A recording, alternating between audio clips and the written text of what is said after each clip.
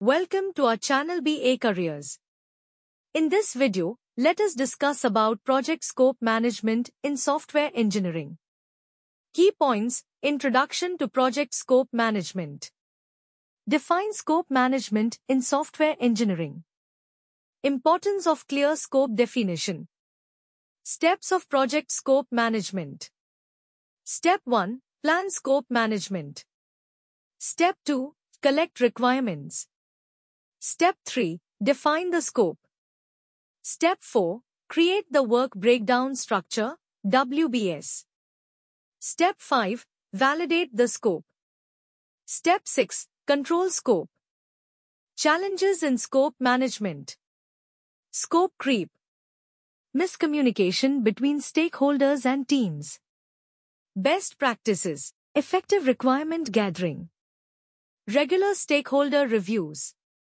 Clear change management processes. Tools for project scope management. Common software tools used, e.g. Jira, Trello, MS Project. Conclusion. Reinforce the importance of managing scope for project success. Welcome to our comprehensive guide on project scope management in software engineering. Managing the project scope is essential to ensure that a software project is completed on time, within budget, and meets all requirements. A well-managed scope keeps the team aligned with the project's goals and helps avoid unexpected surprises. Step 1 is planning scope management. This involves defining how the project scope will be outlined, managed, and controlled. By laying out a proper plan at the start, you ensure clarity in terms of roles, responsibilities, and the overall approach to scope management. The next step is gathering detailed requirements from stakeholders.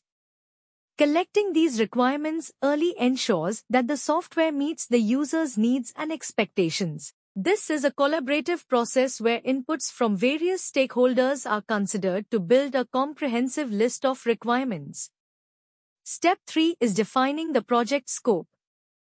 The scope statement outlines the project boundaries, deliverables, and the processes involved.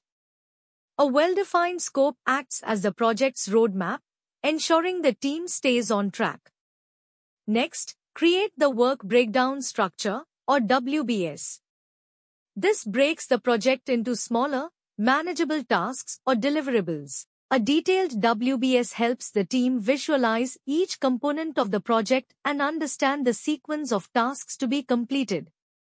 Validating the scope is critical. At this stage, you review the project scope with the stakeholders to ensure the defined deliverables align with expectations. This step helps avoid any misalignment or surprises later on in the project. Finally, controlling the scope ensures the project stays within its defined boundaries. This step involves tracking progress, managing changes, and avoiding scope creep when new requirements are added without adjusting the project's time or budget. One of the biggest challenges in scope management is scope creep, where new requirements are added during the project without formal approval. Miscommunication between stakeholders and the development team can also lead to scope management issues. To manage scope effectively, gather accurate and complete requirements from the start. Regular reviews with stakeholders will help ensure that everyone is on the same page. Implementing a clear change management process is also essential to handle scope changes efficiently. Several tools can help manage scope effectively in software engineering projects.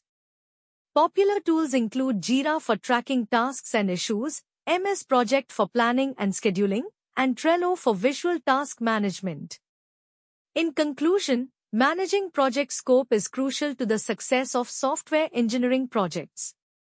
By following the right steps, planning, defining, validating, and controlling scope, you can ensure that your projects are delivered on time and within budget, while also meeting stakeholder expectations. Effective scope management is key to avoiding costly delays and maintaining a happy, productive team. Thank you for watching. Please like, share and subscribe.